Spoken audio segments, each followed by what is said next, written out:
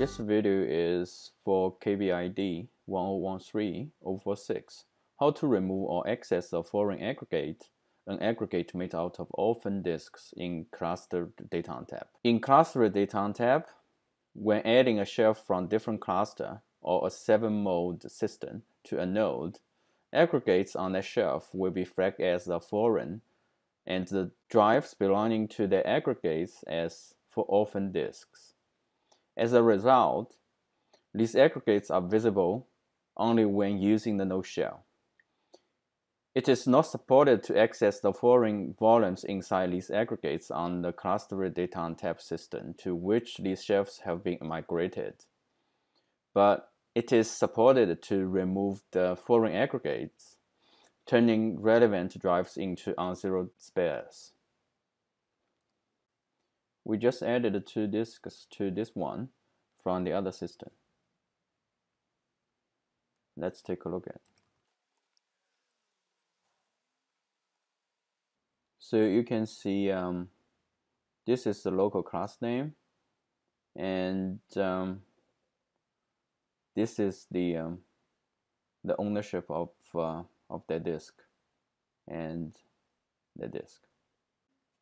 So which means it's not belonging to the local node.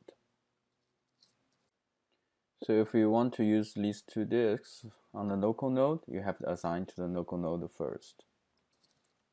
So let's do that. Then let's take a look at these 2 disks.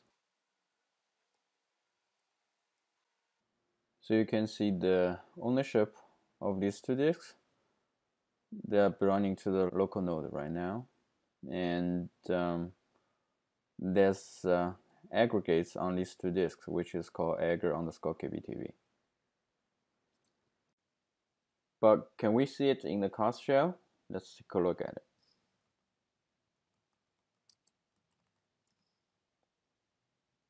No, we don't have it. Then let's take a look at the node shell.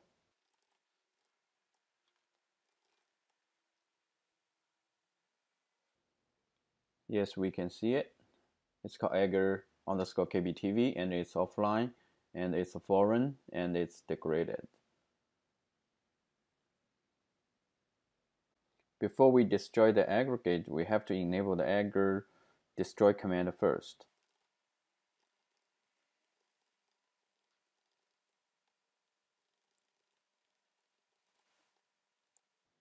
Now aggr is destroyed.